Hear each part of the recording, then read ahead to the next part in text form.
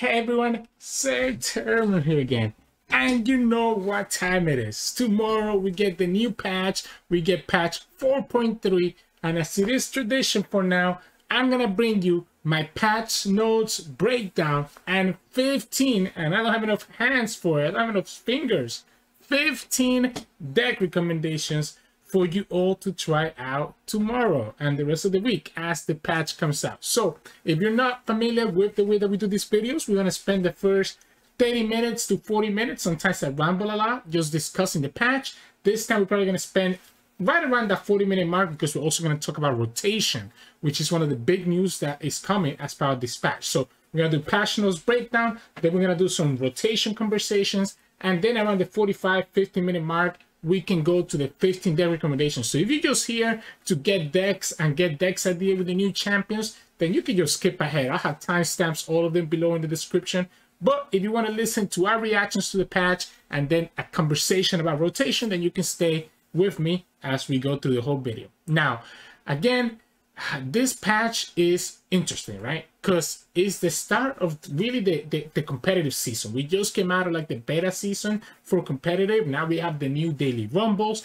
that are going to start actually counting for world qualifications. We're going to have the Runeterra opens every single month that are also going to count towards world qualifications. So you're going to have a lot more competitive minded players that are going to be coming back into the game now that we're no longer in beta and that rank and tournament results actually matter again. With that, Riot is also introducing their rotation. And of course, we also have the expansion. If we start first with the notes themselves, we have patch notes 4.3. And obviously we have the new expansion, Glory in Nabori. That's the first thing I'm going to start with. The Glory for Nabori expansion covers 3 champions that we're getting. We're going to get Jack, Sett, and Samira. If you've been missing out, I have reaction videos for all 3 champions. You can go to my channel and find those. So, you know, that way you get the reactions from me on those cards. I'm not going to spend too much time talking about the cards here because I already reacted to them and kind of have my initial reactions to them. Now, with the expansion of new champions, we do get a couple of new mechanics, right? So the first one is going to be Coin. And Coin is like a Ionia spell that gets created by certain cards. Here you have the Attentive Accountant, for example, that creates it. And what Coin does is that you use 1 mana and you can refill at least 1 mana. The amount of mana that you refill is going to stack based on how many coins you have. So the idea with this mechanic is that you're able to just play the coin and get all your unit mana back, because this is refilling your unit mana first. And if for some reason you already have full unit mana, then it will refill your spell mana second. Gotta keep in mind, you'll never go over the amount of mana that you could actually have in a turn. So if you only have 5 mana gems, it will only refill up to 5 unit mana and then refill 3 spell mana. So you can only refill 8 mana total. It cannot refill 9 or 10 or whatever. So you can't cheat out like huge units on like an early turn. But again, it's gonna prioritize the unit mana and then prioritize the spell mana second if your unit mana is already full. The idea is that you're able to stack them up and you're able to cheat out 2 big units in a single turn, right? If you have 7 coins stacked in your hand, for example, you can play a 7-drop, then use 1 spell mana to refill your unit mana back to 7 and play another 7-drop. So that's the idea with Coin, and you're gonna see this in the Sett and Jack package. Then the next one is gonna be Brash, and honestly, Brash might be the best keyword that we have gotten in a long time. Like, I think I underrated Brash in my initial reaction when it was got revealed, but this keyword is actually so crazy. Think about Fearsome, right? And how Fearsome is already a good keyword. It's not a bad keyword. It's good. It's not broken. This is better than Fearsome. This reminds me of Elusive, because what people don't realize is that having 3 or more health is a lot harder than it sounds. You're really going to have to commit to blocking with units that you usually don't want to commit. And a lot of times, your cheap 1 or 2 drops or 3 drops that have that 3 or 4 health tend to have lower attack. So they end up not even trading favorably onto the unit that has Brash. Not only that, but all the units that have Brash so far have pretty good stat lines. So they're not like Elusive where the stat lines gets reduced because Elusive is such a good keyword. Brash units, like, think of Jack. He's a 4 mana 4/5. That stat line is already crazy. You add Brash into that and it's like, it's ridiculous. It's absolutely ridiculous. Yeah, this keyword is crazy, and it's gonna get tiring very quickly when you realize that you're gonna have little blockers to actually be able to block, and you're gonna have you taking that damage over and over again. It's a much better fearsome. It's a much better fearsome. Yeah, there we go. Block with 3. The other thing about Brash that's super low rated, damage to your unit is permanent, right? Usually you can reduce the power of a unit to get your fearsome to go through, but then they get that power back at the start of the next turn. Health, if the opponent blocks with their units, or if you block when they attack, you could set it up so that then your Brash units are not going to have any blockers when you attack with them in your attack, because you can reduce the opponent's health below 2. That's also how the Brash synergizes with the Jack package and having that strike spell in Bushwater that leaves both units at 1 HP. The idea is that you're leaving them at 1 HP so that they cannot block your Brash units. Again, I underrated this in my reactions, and I go back and think this card is nuts. Anyways, Perfect Champions. For Perfect Champions players, we do have Jack, Sett, Samira all introduced into the game mode, so cool for you all. You're gonna have monthly challenges with 70 micro adventures. Unfortunately, I'm not gonna lie, I'm not a Perfect Champions player myself, but I'm sure this is super exciting for those of you who enjoy the game mode. So really cool. You know, great that you're still all getting content there. Then we also getting an event, the Dragon Master event. So the Band Pass rewards seems like it's just mostly card backs, a couple icons here. We do have the emotes, which are amazing, by the way. And then looks like we have 2 skins here as well that are going to be part of the Dragon Master pack. So that's pretty nice. Okay. Yeah. Honestly, I do find the event pass to be worth the cost. It's better than buying skins individually, in my opinion. I think skins, as you're going to see right here, tend to be pretty overpriced. I do think this ASO skin, looks like ASO and Karma are both going to be part of the paths. So that's pretty nice. So you have the Storm Dragons here, you have the Tranquility Dragon Karma, and then you have Kaisa skin. Okay, the Kaisa one looks pretty cool too. Karma looks nice. Actually, this ASO art is kind of nutty too. Yeah, this ASO art is pretty crazy. If you can actually level up ASO and the opponent doesn't surrender right away. Karma level up is okay. I like the Kaisa. I like the Kaisa level 2. I don't know. I really like this pose. But again, if you're asking me, skins are not worth the price. I'm sorry. I love Raya, and I give Raya my money when it comes to emotes and board skins. But actual champion skins tend to not be worth the price. So take that with a grain of salt. Especially now that your champion could be rotated a year from now. Yeah. Definitely not. You're not going to catch you spending real money on skin, but I will spend it on the pass and everything else. You have Fade Dragon Ash. There we go. Jack, of course, new champion here that gets his nice level up. Sett also get a new one. And also has his own level up. And then Nami as well. Oh, this Nami one looks beautiful. Yeah, the Nami one looks beautiful as well. I love it. And then we have the card backs. Most of these card backs are probably going to be from the past. So there we go. Cool. Here's the emotes, which also look to be from the past. The Samira one is actually great. I love it. The Sett one is also kind of cool. And then you have a bunch of icons. And rank it icons for the beta season.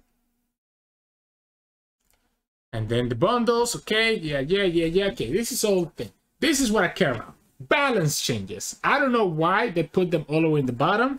They tried to sneak it in on us, but this is what's actually going to affect our gameplay, competitive gameplay. So first one is a nerf to the trusty Ramhound. So Riot must think that elites, funny enough, elites are kind of falling off, to be honest. But Riot must think that elites are still kind of a non-fun play pattern. So they actually nerfed the Ramhound so that it's no longer an elite. What this means is that it will not get buffed up by the Battlesmith, which is a fair nerf, because this could be a 1-mana 4/4 if you had a Battlesmith and then you had another elite to follow right after you put the Ramhound. So I think that's very fair nerf. Then they're going to preemptively nerf Powder Pandemonium. So instead of 4 costs, now it's going to be 5 costs. And the reason they're doing this is because the Samira package brings a lot of plunder cards to Naxos. So they're scared of monkeys being kind of crazy with Samira. I do think I do think it's still interesting to try it out. Even as a 5 cost, it might actually end up working out to play this card. So that could be interesting.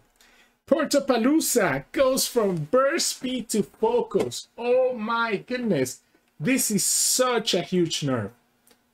I mean, the card's still great. Don't get me wrong, right? You still draw, you still put 2 portals. But the fact that it's no longer burst is kind of like how Anna went from burst to focus as well. It doesn't let you have burst speed blockers to defend the opponent's attack. So no longer can you rely on being able to do Portapalooza when the opponent attacks and be able to get some blockers out of it to be able to save yourself. Really, really good change in my opinion. It's kind of funny how all these draw cards are going from burst to focus. I think Ryan needs to realize that you really don't want to have burst speed summons. They end up being a little bit overpowered, as we saw with Anakaboros and as we're seeing with Portapalooza here. As blockers, they just become a little bit too frustrating to play against. And then Jace Heimer gets a hit. Hextech Handler loses key quick attack. It's not a bad change. Obviously, I don't think it kills the deck. I think Hextech Handler is still doing what it needs to do, which is buffing all your turrets everywhere at +1/+1. But the fact that it loses that quick attack does make it less of a threat. That way, you're actually keeping yourself healthy and not just losing 4 health every time that the handler will attack on you. So really like it. It also makes it less likely for you to be able to transfer quick attack into the rest of your turrets if you have the 2-cost turret, right? Steam just got buffed and just got nerfed. Goes from a 3/3 to a 3/2. And obviously, I think this nerf is also fair. Steam is probably one of the success stories of the last patch. I think this card became really, really good in any Evelyn deck. So I think it's fair to actually nerf it to a 3/2, because usually you're gonna have a husk there anyways. So he's still gonna usually come down as a 3/3 because you're gonna have that husk there. But at least now, without having 4 health, it allows people to be able to actually trade more effectively into Steam. So really, really good change. Honestly, all 4 of these hits are very, very good. I guess the only one I don't agree with is the Powder Pandemonium, but maybe Riot found something during the pre-testing that kind of made it seem like. Everything else here looks pretty fair, and you know, it does what it needs to do. It does what it needs to do, because Riot also doesn't need to do a lot of buffs and nerfs because we get rotation. Now, the next set of buffs here are 2 cards that kind of ended up getting rotated. You do have a buff here to the Serpent, goes from 1/1 and now it goes back to being a 2/1, which is what it used to be originally. However, again, we're going to talk about rotation here, but you have cards like Zoe that got rotated out, and usually that's the easiest way to be able to get the Serpent with the Zoe super cushion, right? So a lot of the invoke cards got rotated out, so it's not as easy to get the Serpent anymore as it used to be. So I think that's why that's a fair nerf. Then these cards all ended up getting rotated, and then they ended up getting buffed. Let me just confirm that that is the case. So if we go to PNC, did the Ballistic Buff get rotated? Ballistic Buff did get rotated. Did the Combat Chefs got rotated? They also got rotated. And then Atrocity definitely got rotated. So the rest of these buffs are all 2 cards that got rotated that are not part of the Eternal format and not standard. So it looks like Riot is willing to be able to buff cards back up to their previous quote-unquote powerful state now that they're not going to be part of the ranked experience. I don't know how I feel about that, because you still want Eternal to be playable. They still plan to have a ranked season for Eternal every 3 months. You still plan to have a Runeterra open that might be Eternal. You still plan to probably have some daily rumbles that are going to be Eternal. You don't want this Eternal format to just become a cesspool where you just have the strongest cards that are like overpowered, right? So Ballistic Buck is probably not going to be that card, but I think Atrocity potentially could be something that breaks Eternal format, especially as you have cards that continue getting better and better with Atrocity on the field. So Ballistic Buck gets the 1 power back. Atrocity now goes back from slow to fast. And Warships goes from 2/2 to 2/3 like it used to be in the past, like almost 2 years ago. Again, good nerfs, good buffs, sorry. And I guess, again, it will bring these cards back to being powerful, but I am concerned that if you're making these buffs like that to Eternal, you might actually kind of break the format. And I guess that's the idea, though, that, you know, Eternal might be a format where you really have some overpowered things. So we'll see. I think that's gonna kind of put away people from Eternal even more and just have them focus more on Standard. So yeah, so those are all the buffs and nerfs that we get. Some of them for Eternal, some of them again for Standard. I guess 10K for both, because whatever buff or nerf for Standard also applies to Eternal. Then you have a little announcement here about the competitive system. That's what I talked about. The competitive system is going to start with this new patch, where now we're going to be more competitive. You're going to have different ways to qualify for Worlds, whether it's winning Runeterra Open, that happens every 2 months, or placing high on ladder gets you some points, placing high on Runeterra Opens, winning daily rumbles, etc., etc. Rotation, we'll speak about that after here. Some miscellaneous stuff here, some bug fixes. So they fixed the Priestess of the Desert Light bug. Honestly, they should have just left it like this, because the card didn't see play anyways, even though it didn't require 6 unique champions. They changed the LP formula. Cool. Let's see if he actually gets fixed this time for the LP gains and losses. Clean up a bunch of tats, bust a shot. Turugu, Rosita, go get a customization of Apache Factor President. Champions that will take over that to disintegrate. Oh, I didn't even know that was a bug. Champion spells now turn back into champions after being killed by Master Yi. I did not know that this is a bug. That would have been a funny bug. Joe Borden, challenge units not correctly lock in place. Okay. Trying to summon Dark News. Okay, that's a lot of bug fixes. Usually we never get bug fixes this much. I'm glad that they are addressing a lot of bugs. Fede will no longer activate. Let it rise after Fede unit enter the frozen tumor stasis. Title, Path of Champions. And yeah, that's pretty much it. So overall, again, I think the changes are healthy. But again, the big thing is rotation. Rotation is going to completely change the game as we know it. If you're not familiar with what rotation is, Riot is splitting the game into 2 formats. Standard and Eternal. A Standard is going to be a limited set of cards. I think, for example, this is just a random number. Legends of Runeterra has 1,000 cards in the game. Out of the 1,000 cards, Riot is going to rotate 300 of those. So now in the Standard format, you're only going to be able to play with the 700 cards that did not get rotated. The other 300 rotated cards can only be played on the second format, which Riot calls Eternal. So Eternal format, you can play with all 1,000 cards. Standard format, you can only play with those 700 cards that did not get rotated. This is the first rotation that Legends of Runeterra has ever had, and there's going to be a lot of mixed reactions because a lot of champions are going to get rotated. And the reason why this matters, you might think, well, you can still play Eternal, right? Well, the ranked season is going to be Standard, right? Riot is committed to keeping the ranked season Standard. They're saying that they're going to have a ranked season that's going to be Eternal every 3 months. But for competitive players like myself, with goals of reaching Worlds, etc., and really competing in a competitive setting, we're only going to be doing Standard, which means that a lot of these champions that are going to get rotated, we're really never going to play them again. And that's kind of where you have a lot of the mixed feelings with rotation. Now, honestly, the amount of cards that Riot has decided to rotate completely took me back. I do think rotation, at the end of the day, is going to be a good thing for the game. I think, obviously, the card pool kept getting bigger and bigger. I said 1,000, but I'm pretty sure we're like way over 1,000 cards total in Legends of Runeterra in the span of 3 years that the game has been out. Which means that as the pool gets bigger, it's going to be harder and harder for Riot to really be able to balance the game properly. And there's a ton of cards, right? You probably think of like 500 plus cards that never saw any play in the game that Riot can either rotate, leave some in, and by rotating some powerful cards as well, they can potentially make room for those weaker cards to find some play rates in the meta. There's a lot of reasons why rotation is going to be good. However, I do feel with all of you, I really feel with all of you when you get sad about your champions getting rotated, because look at this right here.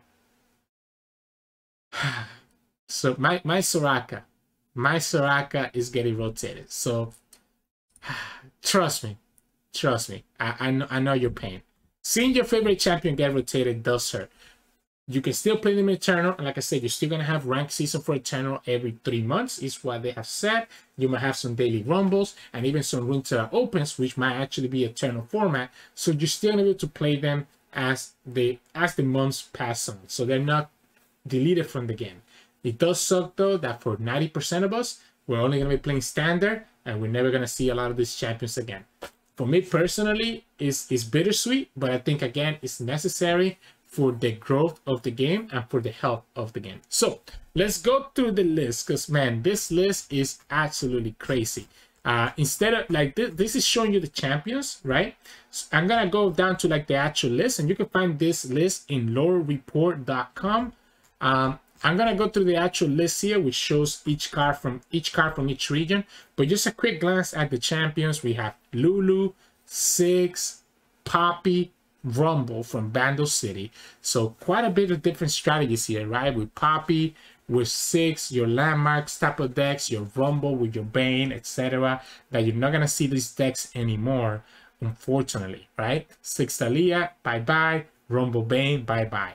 Bilgewater rotates Twisted Fate, Time Kench, Gangplank, TK Raka goes bye-bye. GP Sejuani, that has been a staple in the game for over 2 years, goes bye-bye. And Twisted Fate, all the Twisted Fate decks are also just gone. Then we have Fiora and Lutz. Really weird to rotate Lutz because I feel like it's the only Demacia control type of champion. So kind of sucks to see Lutz go, but there goes the Lutz Jace. We have Braum, Trundle, and Anivia. Trundle is crazy because Trundle is probably the best champion in Freljord that you could just slap into anything, right? So like there you goes your Feel the Rush strategies and anything else with Trundle. Yeah, it's tough, right? Braum, even Braum being gone means like that deck that we showcased with Swain Braum doesn't really work anymore. Irelia, Yasuo, Lee Sin. Irelia means no more you see Irelia, which a lot of you might be happy about. Yasuo, it's crazy to see Yasuo gone. Yasuo Katarina did win a seasonal last fall. It was still a good deck, and then Lee Sin obviously I guess terrorized the meta for long enough that it was time to go. Draven, Katarina, Vladimir, Red Gwen was not that long ago before Katarina was kind of taking over the game. Really crazy to also see her gone. Asriel. Thank you, Ryder. Victor, I'm gonna miss Victor, man. Victor was so good. Victor was so good, so fun of a champion. Vi, she was okay. Sometimes she shines, sometimes it's whatever. Elise is super surprising. Seeing Elise gone, that has been a staple of Shadow Owl decks since the beta of Legends of Runeterra, is so bittersweet because I feel like Elise was probably the best well-balanced champion. So I really want to know what Riot is thinking by rotating Elise and the Spider package, because I don't think she didn't really have any deck that was busted. She just had a lot of good decks which she provided value. She was like a very splashable champion. Kindred, Trash, and Hecarim following up as well from Shadow Owls. Shadow Owls got hit pretty big, you know. And then Shurima, I think, got completely decimated. You lose Cillian, you lose Seraph, you lose Sivir. So you lose your best champion on Sundays, you lose your best mid-range champion on Sivir, and even Cillian in stuff like Echo Cillian. Like all three of these champions were very playable.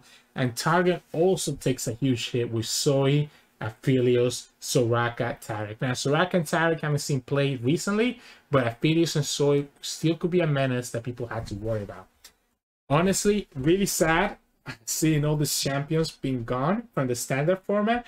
I do think it's going to be better for the game, but I do think it's okay for everybody to feel sad and be a little bit upset about your favorite champions getting rotated. I mean, you know, some of my favorite decks like TK Raka, like a Irelia, are all getting rotated, and it sucks. It sucks, but what can you do, right? You got to just adapt, and if you want to continue being competitive, you got to do what you got to do. Now, again, I'll post the link to this report below, but there's a lot more cards here. I'm not going to go through every single card, but I will go through the ones that I think catch my attention, right?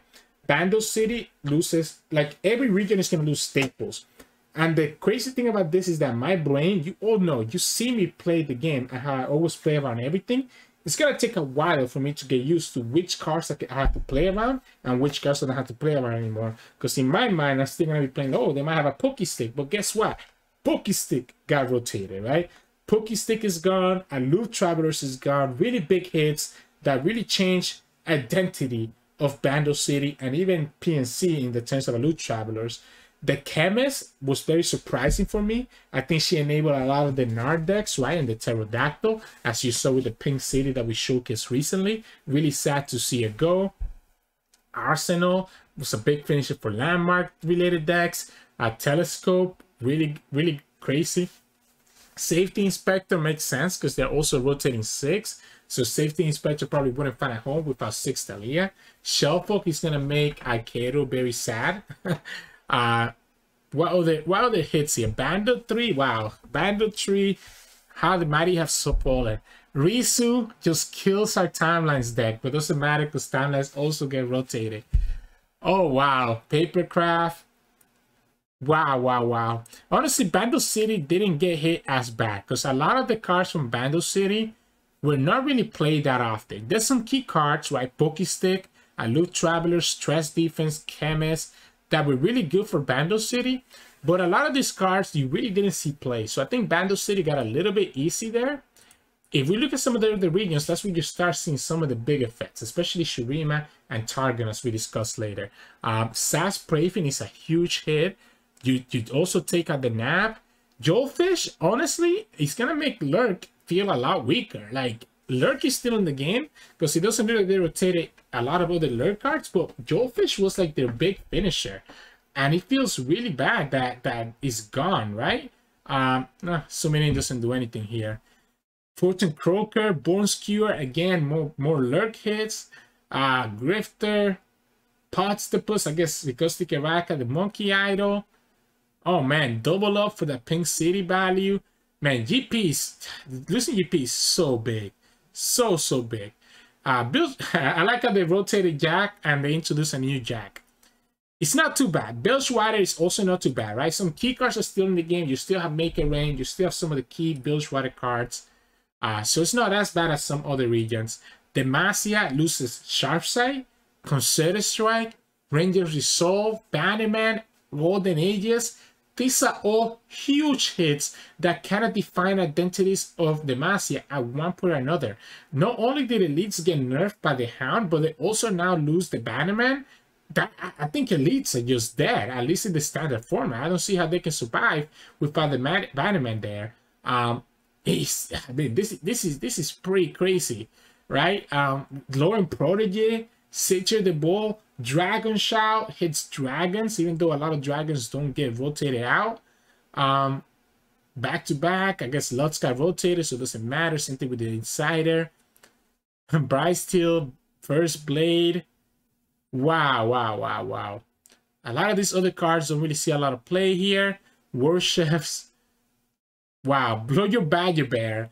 But the Grizzly Rangers didn't get rotated, so you can still summon stuff with the Grizzly Ranger. That's one thing. Actually, let's pause right here. That's one thing that Riot has confirmed, by the way. If you play Standard, randomly generated cards, let's say like, you know how Karma randomly generates spells? They will not generate spells from like that are not in Standard already. So if they're randomly generated, they will not create cards that are not in Standard. So Karma will not create something from Ionia that got rotated out. However, if the card specifically says a certain card name, so in this case, if the Grizzly Ranger says summon a Loyal Badger Bear when I die, it will still summon the Loyal Badger Bear even though it got rotated, right? A good example of this is with Bando City. Pokestick got rotated, but Gnar can still generate Pokestick. Okay? Just keep that in mind. Just keep that in mind. That just because it gets rotated doesn't mean that you might not run into the card. Because you have Tellstones that could generate them. You have certain champions that can generate certain tokens, like Pokestick. In the case of like Bilgewater, for example, Champion Spell, which is your Pike. Your Pike has Bone Skewer as a champion spell. You could still get Bone Skewer as a champion spell from Pike. Your champion spells are not going to change either. So you still might run into some of these cards. They just cannot be randomly generated by cards that randomly generate cards. Like Oncologists will not be able to generate you a Pokestick anymore, etc., etc. Freljord Failure gets completely annihilated in this rotation. I cannot believe that they really took Failure and took almost all of their best cards, right? Not only did you lose Trundle, the best champions, you lose Troshan, you lose Spirits Unleashed, which is probably one of the best Failure cards ever. And I didn't think it was that busted. In 3, whatever, you lose Edda Stair, so you don't have the very nice into Edda Stair combo. You lose Feel the Rush, which most of the Failure decks are running. Now, I'm fine with Feel the Rush going bye-bye. Maybe people focus on War Mother's Cult more, but you can't deny that this region got completely targeted. Tavern Keeper goes done, which also was a critical part of this region. Catalyst of Eon is gone. Rabin is gone. Babbling Yerk even. Sentry, Faces of the Old One. Oh my goodness, like all these cards in this first row are playable one way or the other. The Mentor has been seeing some play. Ancient Yeti, like, oh my goodness, that hits some Oregon strategies so badly because this Ancient Yeti was actually really good. Abominable Guardian even kills any Yeti strategy if the Ancient Yeti was not enough to do it. So any Yeti deck that you might have thought could be playable in Standard is gone. Like at that point, what I'm confused about, right? Why would you rotate Ancient Yeti and Abominable Guardian but not rotate the rest of the Yeti package? What's the point of still having the one-drop Yeti if it's never going to be playable because you're no longer going to have Ancient Yeti and Abominable Guardian to really make a functional Yeti deck? It doesn't make sense. Like, you're still keeping all these cards in Standard that are not going to ever see any play now that you actually took their support away from them. Oh my goodness, Riot. Oh my goodness. Oh man. Withering Stone, so they literally just get hit with all the ramp, and the reason they hit the Catalyst, the Faces of the Withering Stone, they introduced those 2 other ramp cards recently, that's probably why. Ember Maiden, Troll Scavenger, Tarkas, wow, Dehun Door, Pack Mentality, wow. This is another example, by the way. The Pharaoh Mystic gets rotated, but you can still summon the Pharaoh Mystic from the 5-mana ramp that summons a Pharaoh Mystic. Like, look, man. Another example here. You rotate the Troop Elnock, but you don't rotate the rest of the Elnocks. Oh, Failure. What does Failure have left? Udyr package? Which I guess maybe is playable now that cards across the board are weaker. I trust you, Riot. I trust you 100%, and this is gonna make the game better. But some of these decisions and some of the cards that you chose to rotate and some of the associated cards that you chose to leave behind make absolutely no sense. Okay, Failure is all gonna be just Ornn, I guess. Ornn decks and Udyr decks. There's like nothing else in Failure. I guess you still have some overworld strategies, but with Bone Club, but my goodness. Ionia, you know what? Deep Meditation, Twin, Eye of the Dragon, Homecoming, 4 staple cards from a lot of Ionia decks gone like that. Obviously, all of the Ribbon Dancer pack, all of the Blade Dance package gets rotated out together with Aurelia, so no reason to spend much time on that. We have the Stun Landmark getting rotated. Scattered Power was a good hit. You have some aggressive strategies here, like the Mourn, the Inspiring Mentor getting rotated, which kind of crazy to me to see the Mourn in this list when you still have a lot of the other elusives. But I guess they're scared of having too many one-drop elusives, as we saw with the Encroaching Shadows deck that we showcased. Oh my goodness. Everything else here kind of makes sense. Like, a lot of these cards are cards that we're not seeing play. And this is the type of rotation that kind of makes sense, right? I understand also rotating some powerful cards, but I feel like sometimes some regions got hit a lot harder than others without any buffs to make up for that effect, right? So yeah, the rest of these Ionic cards are cards that you don't really see that much. We go to Noxus, and Noxus also took a big hit. You have Flock gone, Sentry gone, Rearguard gone, House Spider gone, Decimate gone. Oh my goodness, Blaze Edge gone, which was playable in any decks. Death Hand gone. Oh my goodness, they hit like everything from Swain package, Flock and Death Hand, right? Sentry, Flock gone. Oh my goodness.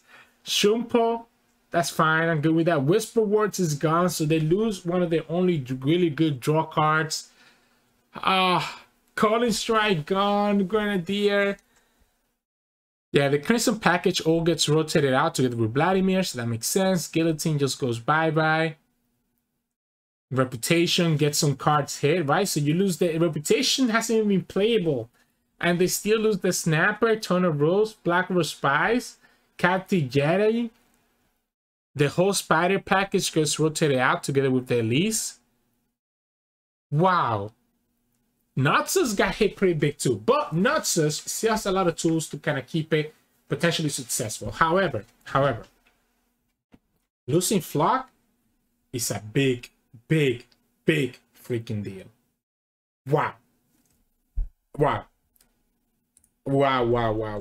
The game is gonna be so different, guys and girls. It's gonna be so different. I'm excited, but I'm also scared. I'm excited, but I'm also scared. It's gonna take me months to get used to the cards that are no longer present, especially when deck building. Here you have PNC, and again we celebrated Ezreal being gone, which is great, but they also lose Get Excited. They also lose Thermal. Bye Fan Club President, Not Gonna Miss You, Poro Cannon, Falling Feline, which hurts any Echo. I guess you can't play Echo Cillian because Cillian got rotated, but you could still play Echo Gens, but with the Falling Feline, I feel like it becomes a little bit worse as well. Static Shock is gone. Improvement is gone. Boom Kuroki is gone. Oh my goodness, Glorious Evolution, my memes. All the memes are gone. Concurrent Timelines gone. Ballistic Bug goes together with Victor, that makes sense. Stress Testing. Progress Day. I mean, Progress Day is fine. You never made the Progress Day. You always just got it from Ferris Financier, or you got it from the Telstones, which you can still... No, oh, wait. No. You can no longer get it from Ferris. You can no longer get it from the 2-drop because it will not randomly generate a card that's not in standard. So the only way to play Progress Day is from the Piltover and Telstones. Okay. Oh, Tri-Beams, how the times have treated you.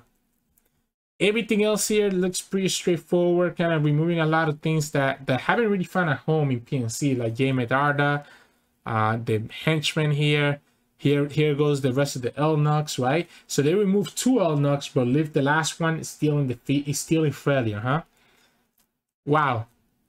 They also kind of remove like all the Allegiance cards, which is kind of crazy. Shadow Isles also gets pretty big hit, by the way. As you can see by the image being bigger than the other ones. They lose Battle Piece. Atrocity was already dead anyways. They lose Doom Beast, which is a huge hit to like Nightfall strategies. But oh my goodness, wait. I'm just looking at this. What are you supposed to play with Shadow Isles now? They rotated Curse Keeper and Butcher, which is your self-sacrifice. They rotated Skitterer, Horror, Wraithcaller, Mistwraith, which is your fearsome package, but yet you leave Callista and you leave Nocturne in the standard format when you rotated like all the support stuff out of it, right? Callista could level up if you were able to self-sacrifice stuff. Nocturne could level up by having the fearsome, you know, because that's the whole reason you changed the level up from just Nightfall to also fearsome. And now you're going back to that. You get rid of the Doom Beast, you get rid of the Stygian Onlooker, you get rid of all these fearsome cards, and you keep Nocturne in the game. This is my problem with rotation. I'm okay with cards getting rotated, but please, Riot, make it make sense. Don't leave cards behind that are going to be worse off because they don't have their support with them, which is what's going to happen to Nocturne. I don't think you ever see a Nocturne deck ever again with Skitter, Horror, Wraithcaller, Mistwraith, Onlooker, and Doom Beast in the game. Like, I don't care how many Nightfall cards you left in Targan. Without Onlooker and Doom Beast and the other fearsomes, you're not going to make Nocturne work. You might not even make Nightfall work at all. And neither would you make Callista. So what's the point of them staying them in the standard format? Right? What's the point of keeping in the standard format? Why don't you just rotate those out then and keep stuff like Hecarim or Trash around? Oh man, Riot. Come on, I want to give you the benefit of the doubt, but you gotta make me believe in you. Make me believe in you, man. Oh, Biofist is gone. Fine, change things up. Bots, Withering Well, that's a huge hit, right? It's gonna make aggro a lot better. Now you don't have to worry about Withering Belt. Soul Shepherd kills Ephemeral Strategies, Aristocrat no blocker, Faded Memories, Unspeakable Horrors. You remove both pains. Another Nightfall hit. Go Hard goes by, but you remove everything that deals 1 from Shadow Owls. Risen Myth together with the other 2, Curse Keeper, Butcher, both are gone. Withering Mist also gone. Another piece of healing here. Ephemeral gone. Gluttony, I mean, they rotate Anivia, so it doesn't matter. Collector is gone. Caretaker is gone. Toad is gone. More healing is gone. But Awakening, fine. Spectromatron, okay. Prankster, whatever. Absorb Soul also gone for whatever reason.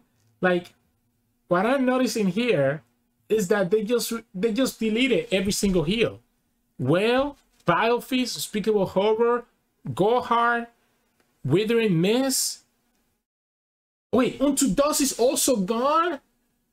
Oh my god, Nightfall is dead. Why is Diana and Nocturne still in standard if you're gonna kill Nightfall like this? Make it make sense. Make it make sense. Oh no, Shurima, Perseverium, Absolver, Devour, Unravel Earth, Rite of Arcane, Rite of Calling, Shapestone, Treasure Seeker, Rite of Passage. These are fine, Herald the Magus, Ruin Runner. Imagine Possibilities, you know, just hit throws for whatever reason. Okay, the Shurima cards don't look like a lot of things got hit, but you gotta realize these cards up here, Perseverium, Absolver, Devout, Ravel Earth, Rite of Arcane, Treasure Seeker, Shapestone, Rite of Calling, all of these cards made Shurima what it is. You're getting rid of almost all the landmark support by getting rid of Perseverium, Devout, Unravel Earth, and 6, but you still leave Talia in the game. If you're gonna get rid of Seraph and 6, get rid of Talia too. Now her only deck is gonna be throws, and you made throws worse by getting rid of many possibilities. I think I'm letting my frustration show, and it's not good, right? It's not good. Honestly, I love this game to death, but these choices leave a little bit to be decided. Leave a little bit to be desired. This, you know, again, let's go back to our example. We have 1,000 cards in the game. 300 of them got rotated. However, of the 300 cards that got rotated, half of those are support for other cards that didn't get rotated. So at the end of the day, even though only 300 cards got rotated, there's gonna be 600 cards that are gonna be unplayable in the game because Riot rotated the support that was supposed to go with them. I hope I'm wrong. I hope I'm wrong, but that's what I'm feeling right now as I look at this list. So, wow. Okay. Last one is gonna be Targon, right? Yeah, the last one is gonna be Targon here, which loses the Soraka package, cool. Mountain Goat, they lose a staple. Spurklefly, it's good for it to go. It created a lot of toxic strategies. Super cool Shan. Again, they don't want to get us, allow us to get that snake. Gifts Beyond. The Flight, another hit to Nightfall because why not? Targon Speak. Mountain Scryer. Grand Slam. Sojourners. A lot of these target cards were already unplayable, to be honest, so this is not as bad. This is not as bad, to be honest. A lot of these cards were already unplayable. That's why I'm not even mentioning them. I'm very surprised that they took out Zoe, Scryer, and Super Cushion, right? The whole identity of Target is supposed to be Invoke. And you still have a lot of Invoke cards. You still have Star Shaping. You still have Aso. You still have Solari Priestess. But, you know, you are losing some of your big ones here. Especially Zoe, I think. It's probably the big one. You know, Target didn't get hit so bad when all things considered. But here we go, right? You completely butcher every Nightfall card from Shadow House. Doombeast, Unspeakable Horror, Stygian Onlooker, and the Burst Speed spell, and you don't touch Nightfall in Targon. Where is Nightfall supposed to play? Why would I ever play any Nightfall card?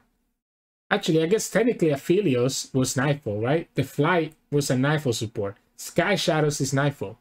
So, like, why is Diana in the game? Why is the Crescent, you know, the Overwhelm in the game? Why am I playing Nightfall? There's no Nightfall deck anymore. There's no Shadow Owls deck anymore, right? So it seems like Riot is trying to make us play like certain strategies within certain regions. And I don't know how I feel about it. I don't know how I feel about it. I'm not happy right now. I'm not happy right now. I will not deny that. As you can tell by my tone of voice as we go through some of these cards, as I actually spend time digesting some of the stuff that gets rotated here, right? I'm sad for some of the champions, right? I'm very sad for some of the champions, but honestly, the champions are secondary compared to some of the cards that I'm seeing here that are followers or spells or landmark that are just getting completely rotated and kind of butchering the identity of the regions. Not saying that we won't get used to them. We will get used to them. You know, the game will continue. It will continue thriving. So, you know, I'll continue playing it. And you're still going to continue seeing daily videos from me because I am too competitive to give up on this game. It's just kind of frustrating that there's going to be so many strategies that are just going to be completely gone, right? Like Nightfall, like Shadow Owl's Fearsomes, like Shurima Landmark. Any Shurima Landmark deck is completely gone, to be honest. So a lot of ephemerals are gone, right? With Hecarim.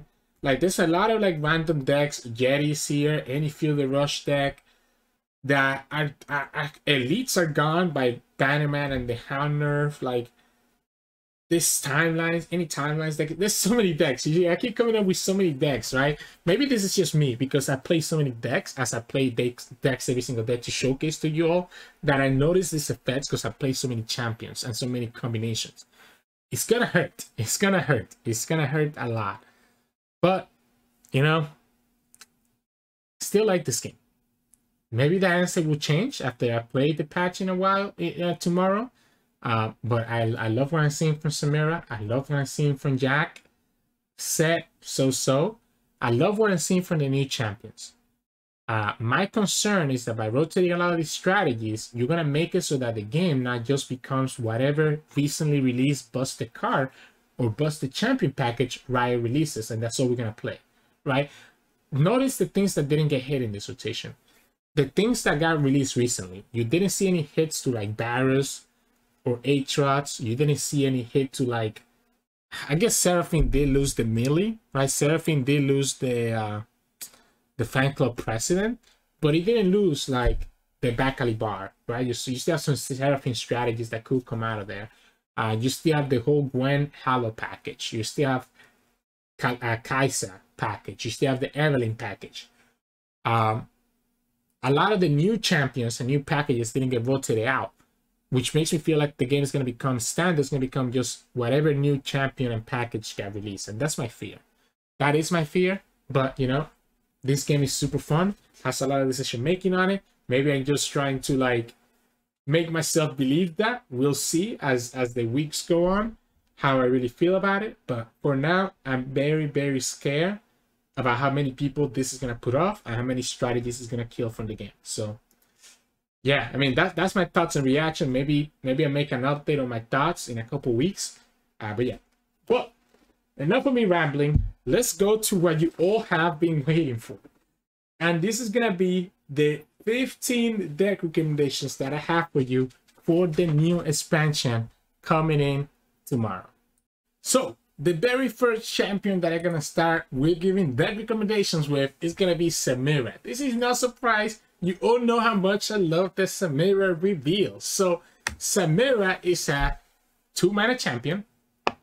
And she wants to see a lot of cards being played in the span of like, I guess in the span of like 1 round, right? Or I guess 2 rounds if you count your attack and your opponent's attack, it's 2 different rounds.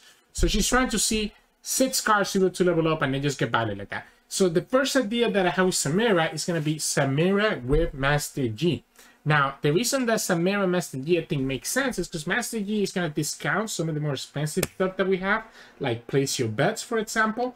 But Master Yi also loves all the Shurima package because she's giving us very cheap spells in Stylish Shot and Pirouette that allows to trigger our flow, making a Master Yi stronger, faster, and faster, right? So we kind of combine the fact that we reduce stuff helps Samira out because it lets us play more cards per turn. The fact that Samira gets the flare and also brings the Stylish Shots and the Pirouette allows our flow to get triggered.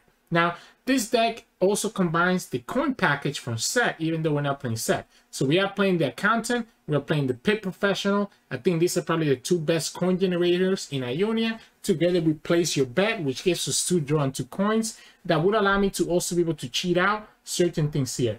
Because we have an easy way of triggering flow, I also like playing the Dragon Color here, which potentially gives me really good attack or really good blocker, depending on the turn. And if we rally with Samira, then obviously it can become an attacker every single turn. So pretty darn good. The rest of the deck is kind of just there to help us save our Master Yi and also allow us to level up Samira, right? So things like Momentous Choice are really nice. Can count 2 for Samira. All Out is a really good card. I feel like it's kind of like a Sharp Sight, except that it's in Noxus. Stylish Shot giving us a lot of value. Voodoo Style. The Stylish Shot is actually nice, obviously, because we have the elusives, we're able to potentially guarantee that hit to the Nexus to get another Stylish Shot. Voodoo Style counts as 2 spells as well.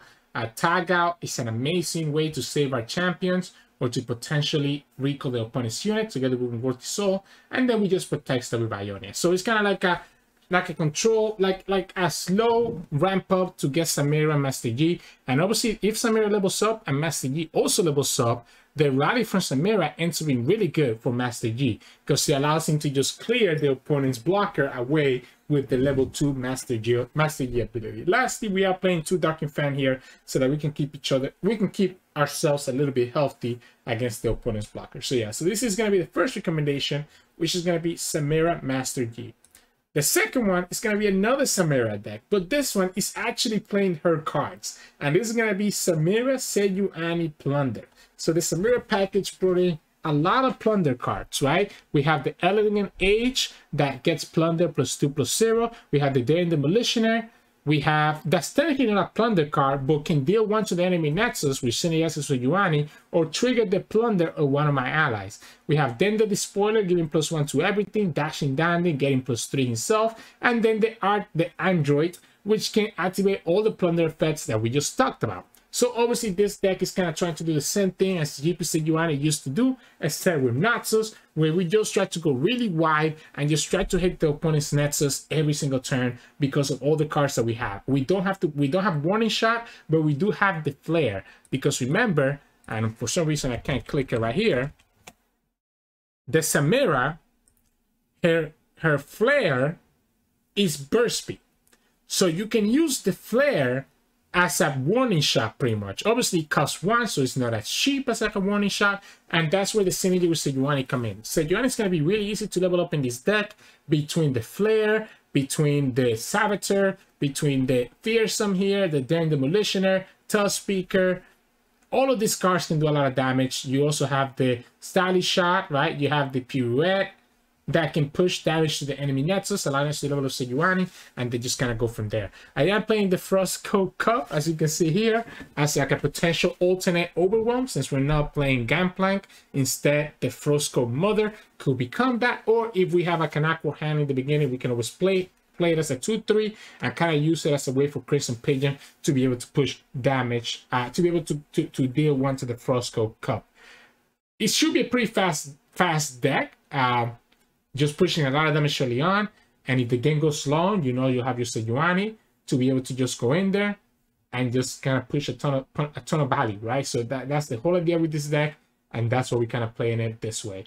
We kind of have like an infinite generator of warning shots here because of the Samira. I'm actually super excited to kind of try out this deck because I think there is some potential here, because Sejuani can probably shut down a lot of the strategies that things like Sett and Jack want to do in the current meta that we're gonna see tomorrow. So yeah, so that's Samira Sejuani. here comes the third Samira deck recommendation of the day. And that's going to be Samira Fizz. So, and Siri thinks that I'm talking to her.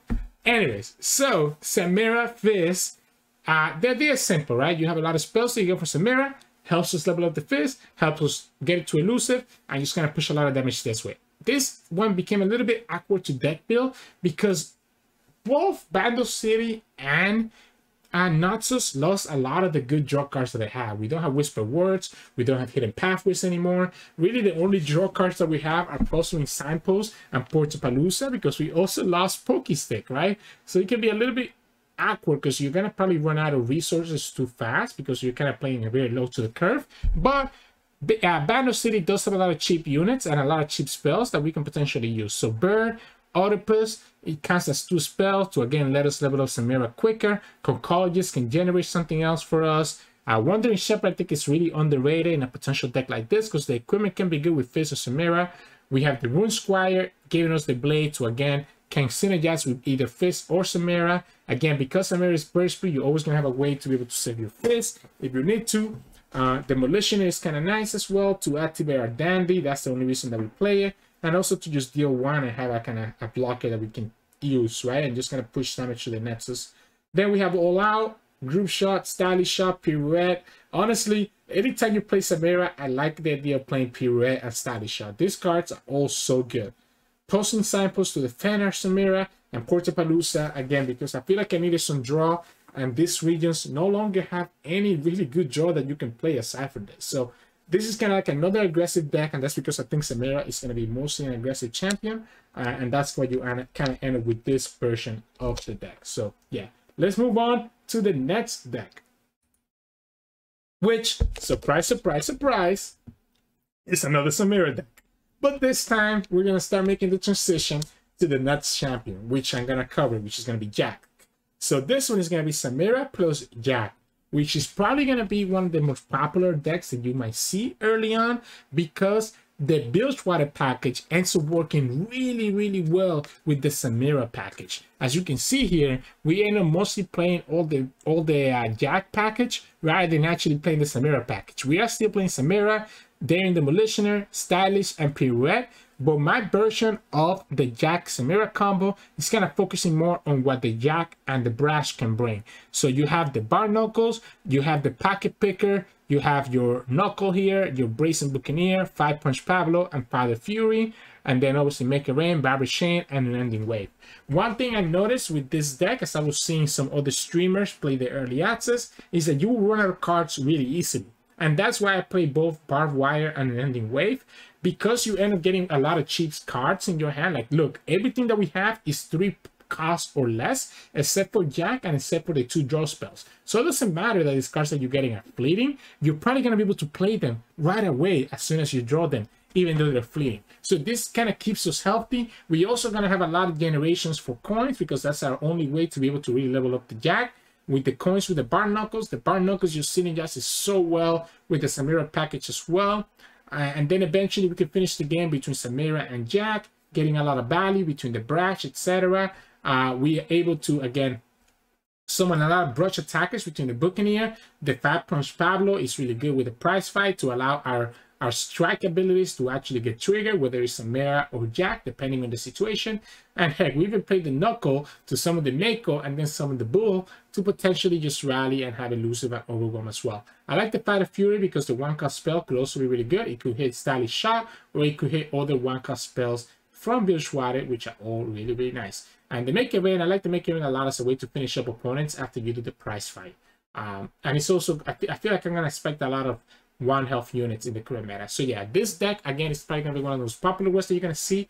And I do expect it to be pretty strong, at least from what I saw from some of the content creators that were showcasing the early access earlier in the day. So yeah, that's Samira and Jack. And we're going to move away from Samira for a moment and focus on Jack. So this is going to be the second Jack deck of the day. And this one is going to be Sett Jack. Now, Jack, honestly, is a lot stronger than I expected him to. So this version with Ionia just tries to use Jack and the Bar Knuckles, and obviously the Knuckle and the Pocket Picker, as just tempo gainers, right? So ways to get tempo, because at the end of the day, you're just going to try to finish them up with elusives, as well as be able to cheat things out with the coin. So the idea with this version of the deck is that you can kind of put down some elusive damage with the Green Glade Duo, with the Disciples, Accountant. We have the Sparing Student that can get the Brash, making him very hard to block. You have the Knuckle, and then you also have the Penguin here, which can potentially double summon something else, right? So you're able to just push a lot of elusive damage and potentially be able to have, again, the Brash to push even more damage there because it's such a good keyword. Obviously, the set with the Brash is also really nice. It allows him, it's kind of counterintuitive, right? Because with quick attack, you don't care if something lower health than you blocks you. But by having the Bar Knuckle with the Sett is almost going to hit every single time, which I could potentially allow Sett to level up quicker.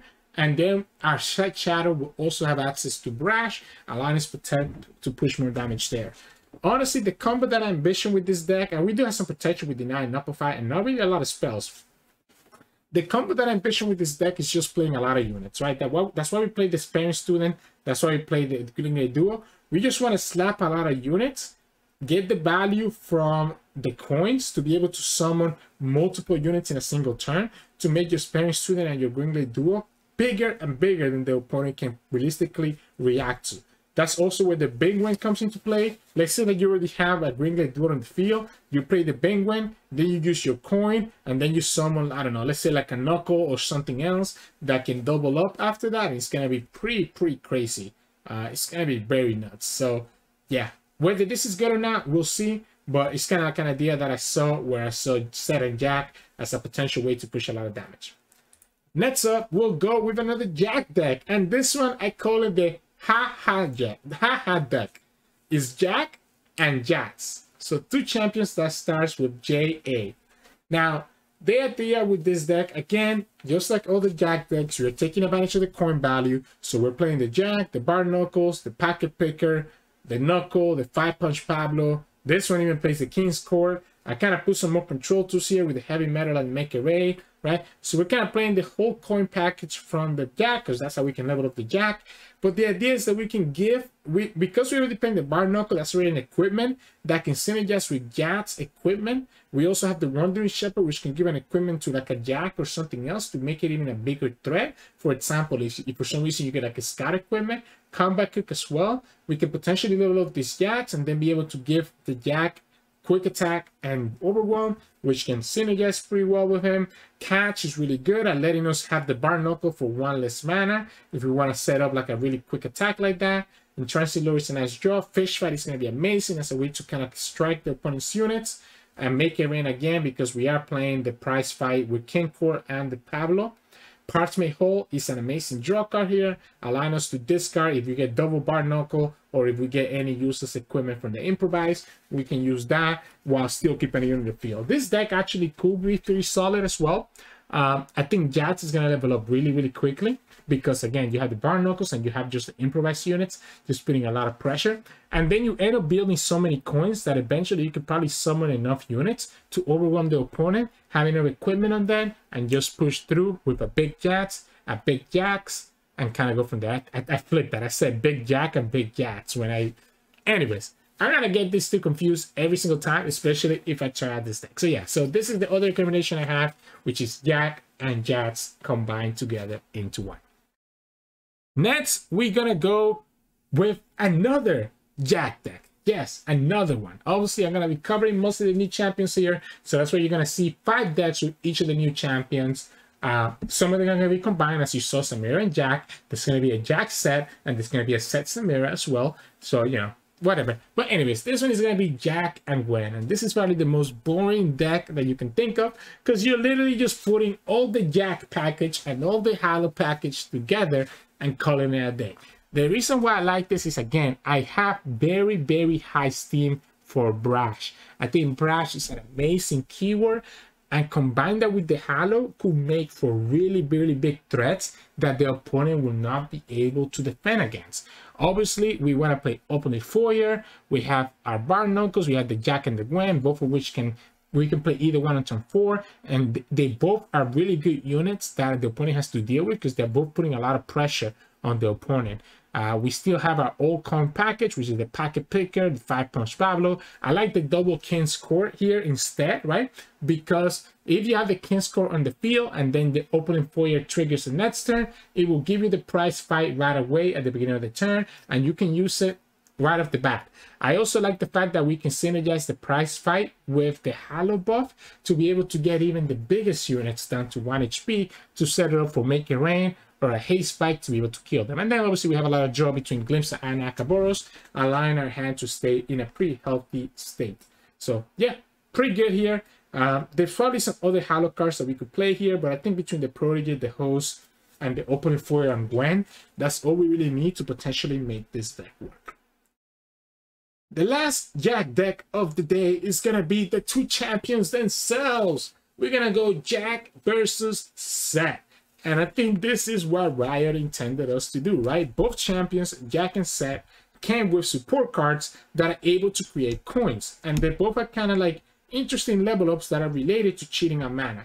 Jack needs to see you spend 12 mana in a single round, and Sett needs to see you spend 40 mana in total. So the whole idea is that you're able to level up these champions by being able to play the coins. So again, we go Bar Knuckle, we go Pocket Picker, we go 5-punch Pablo, we go King's Court, we go Knuckle, we go Place Your Bets, we go Accountant, we go Pit Professional. Even Tag Out gives you coin. We're playing every coin card. We're going to play every single coin card. We are playing the Disciple for some heal. We have the Deny for protection. And I kind of like the control tools of Heavy Metal and Make It Rain to be able to finish up some opponents. I really like Heavy Metal in this meta because it allows us to beat all the decks that are playing Bar Knuckle, because it destroys the equipment first and then deals 2 to a unit, potentially swinging the game right away on turn 2. So yeah, I think Heavy Metal is premium in this economy that you're going to start seeing with tomorrow's patch.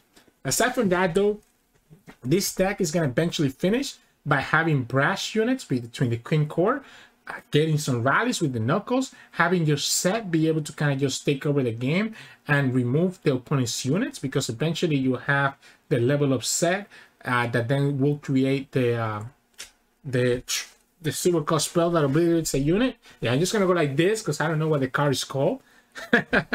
But yeah, you know, you get the idea. It's going to be a slower version. It's going to be a slower version of Jack because you're playing more for value to go more for the mid to late game, right? But because we have Deny, because we have a lot of draw, and because we have a lot of coin value, we should be able to get there just fine and then set up for like a really big attack where you just completely blow the opponent between the rally from the Knuckle, Mako, and Bull, or between your units just having Brash that the opponent will not be able to deal with. Hopefully you get your elusives to at least create a couple coins. Funny thing is that if you put that with the barnacles, then you're going to be creating 2 coins every time you hit with their content, which is going to be really good, right? So, but sometimes don't put all your eggs in one basket if you know the opponent has a way to actually deal with it. So yeah, this one's could be pretty cool. Now we move on to the Sett decks, right? So we saw Sett Jack. This one is another interesting creation, which is going to be Sett Ornn. Unfortunately, Trundle got rotated, so we cannot do that Trundle Ione idea that we talked about in the Sett review reactions. Instead, we're going to settle for Sett and Ornn. And Sett and Ornn is kind of similar to what we talked about with Jack and Jax, where you're kind of relying more on putting like these big equipments on your really key champions, right? Your Sett really would prefer, I think the Sett will do really well if you have some of the equipment to kind of let you get some value here.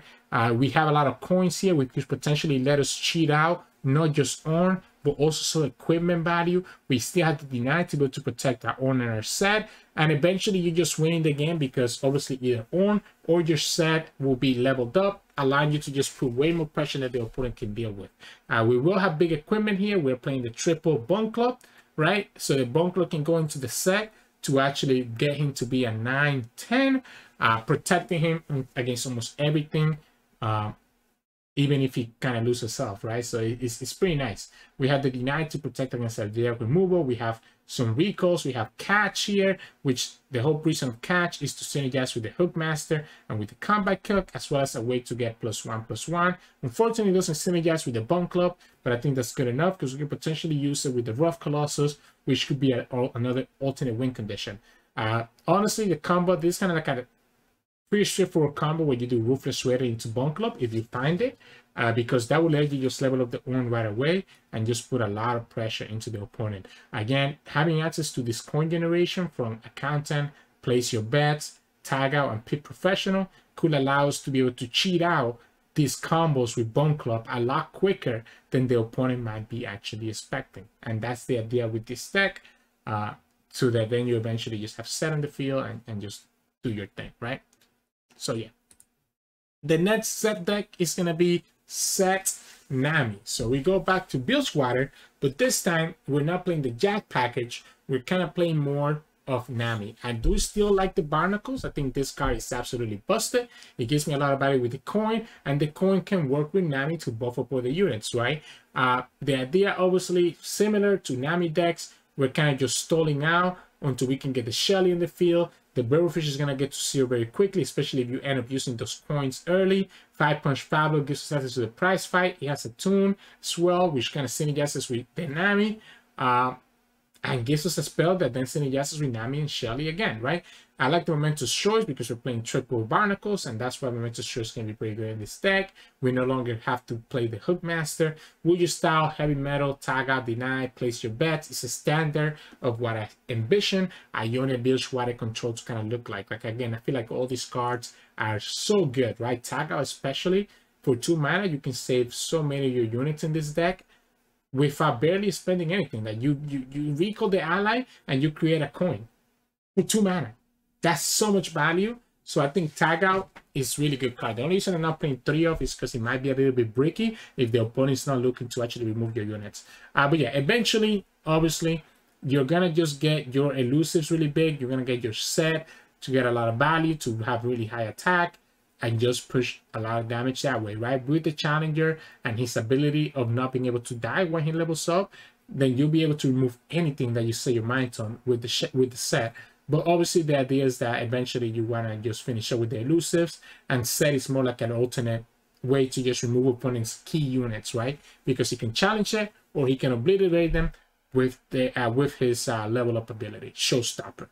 I found the name of it. It's no longer this, it's Showstopper.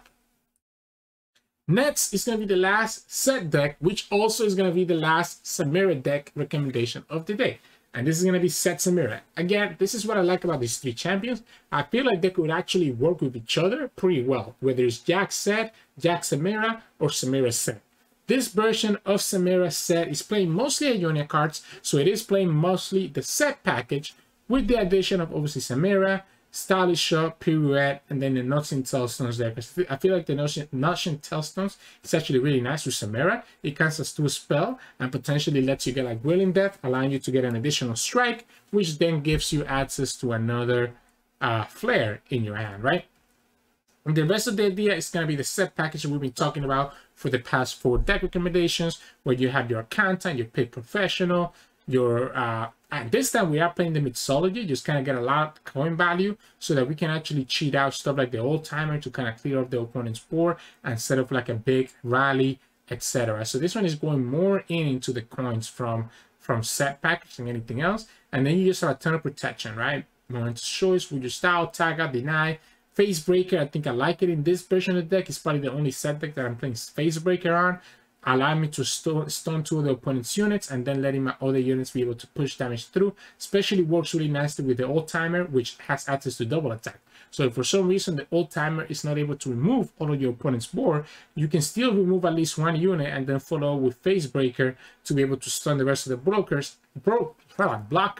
and set up the double attack to go through and finish the opponent up. So that's kind of the idea here. But again, this is going to be the last of the decks with the new champions. The last 4 decks that I have in recommendations today are kind of like old decks that kind of got some additional tools. Well, not all of them. Not all of them. Not all of them.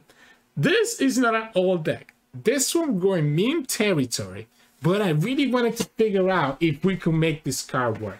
This card is focused all around 2 cards. The Secret Keeper, which if you don't remember, is a 3 mana Shurima card. When you summon, create at the bottom of your deck 2 random level 2 champions that add in your hand, deck, or play. Cool. And they are leveled up. So your champion is going to come in and leveled up. Then we have Priestess of Desert Light, which is a card that was revealed a month ago or released a month ago. Deal 4 to me, draw a champion, or if your deck started with 6 different champions, summon it instead. So what is the combo here, right? You create it with the Secret Keeper, you summon it with the Desert Light. We are playing, this is a mono Shurima deck, right? We are playing the 6 Shurima decks, Shurima champions that makes sense in standard. The only Shurima champion that's missing here in standard is Rek'Sai. Instead of Rek'Sai, obviously Rex is probably the worst one out of the 7. So we go ahead with this 6 champions, which they are pretty good on their own right. We play triple ancient prep. I just realized, honestly, should we play Sundisk in this deck? What if Sundisk actually makes sense? You also play Sundisk and have an alternate condition of Azir, Runeterra, and Nasus potentially going, especially since we're playing triple Rock Bear Shepherd. All you need is one of them to level up, and then you get the Sundisk. But then the Sundisk gets rid of the champions that we might have in the deck, right? So maybe that's not correct. Yeah, we don't play Sundisk. Never mind, because we want to have the champions in the bottom of our deck. Anyways, we play the Ancient Preparation so that we can predict, right, for the champions. Bloodletters just gives some value. For second Bakai, more predict. Chronomancer, more predict. Obviously, that is that we want to predict this level of champion to our hand. I like the Rockbear Shepherd just as a card that gives us 2 blockers eventually. The Vagabond potentially gives us another predict. And then here's the other combo with this deck. Once you play Secret Keeper, you could play Golden Ambassador right after. This is why we're in mono Shurima, so that you can play Golden Ambassador and draw one of the champions. Now, you could hit one of these champions here, of course, right? But you could also hit a level of champion. So, you know, you got to spin the wheel and see what happens. Same thing with the Desert Light, though, right? You could actually get one of these champions. So that's that. You got to just spin the wheel, right? You got to spin the wheel twice. You got to hope you get a good level of champion. And then you got to hope that you actually summon it with the Ambassador or with the Priestess Desert of the Light. And then we have some, you know, additional support cards here. Vital Negation, Quicksand, keep us alive, Siphoning Strike, a lot of value with this deck because you're going to make all your champions be +2/+2, and then Castigate in case that we get into a really bad situation where we need to get our yell card. Now, this deck, it has to be a meme, right? I don't know if this deck will actually work, but I wanted to give you guys a Secret Keeper deck, and this is the best I could come up with. The other decks are going to be a little bit more standard. The first one is going to be Teemo Caitlyn. So Teemo Caitlyn gets a new card in the Flashbomb Peddler that when you play a spell, you plant 1 Flashbomb trap randomly in the top 8 cards of the enemy deck. Pretty straightforward. So we combine that with the Caitlyn package, and now we have a lot more Flashbombs that could potentially kill the opponent unit, right? So this is kind of going to be your standard Teemo Caitlyn. We did lose some cards here, right? We no longer have this Pokey Stick, but I think that's the biggest thing here. We play Killing Teemo. We have Oedipus, allowing us to have Prank that can work with both the Peddler and with either one of the Peddlers to be able to push additional Shrooms or Flashbombs to the deck. Concology gives spells. Chungwon gives from 2 Mushroom Class, which again synergize with both of these cards. Korean Mastermind is really your endgame where you can just activate all those Flashbombs, all those Puff Caps all at once. Group Shot and Pytos I think are both really good, especially in place of Pokestick now. Pytos gives us a second Perilous Parry, which again synergizes with us having a lot of spells that we can use cheaply with our Peddlers. Mystic Shot for Nexus damage, Insider Knowledge to have them draw, and also us draw. Peace Up with Peacemaker. I do like the idea of going more in on the Flash Bombs now that we have the Peddler. It's going to keep the opponent's units a little bit weaker than they would prefer. And then we have Wallop and Puzzling Signpost to save ourselves against some of the big attacks that we might run into. So, standard Teemo Caitlyn deck with a little bit of a twist. So, yeah. The next one is Overwhelm. Now, this Overwhelm deck is all about trying to play the Frostcoat Mother. So this one was kind of built around this, but as you can see, we'll also get to play some of the Sarima, some of the new Noxus package like Daring Demolitioners and Dashing Dandy to get additional Overwhelm cards and get Stylish Shot and Pirouette. Pirouette especially is really good because it lets us stun and also potentially kill a unit just for 1 mana. And the Stylish Shot is really nice because a lot of our Overwhelm units are going to be able to push damage through, getting us another Stylish Shot. And it's also a nice way to kind of level up Gnar with no committal. And of course, the rest of the deck is kind of just pushing a lot of Overwhelm damage. Bone Club is really nice. Bam, 1 Battle Fury, Triple Fervor so that we can level up that Darius if we need to. Crimson Pigeon Can synergize with the Ruthless Raider, or even with the Cup if you want to summon the Cup that way. It's just an overwhelm deck. It's just a big static overwhelm deck.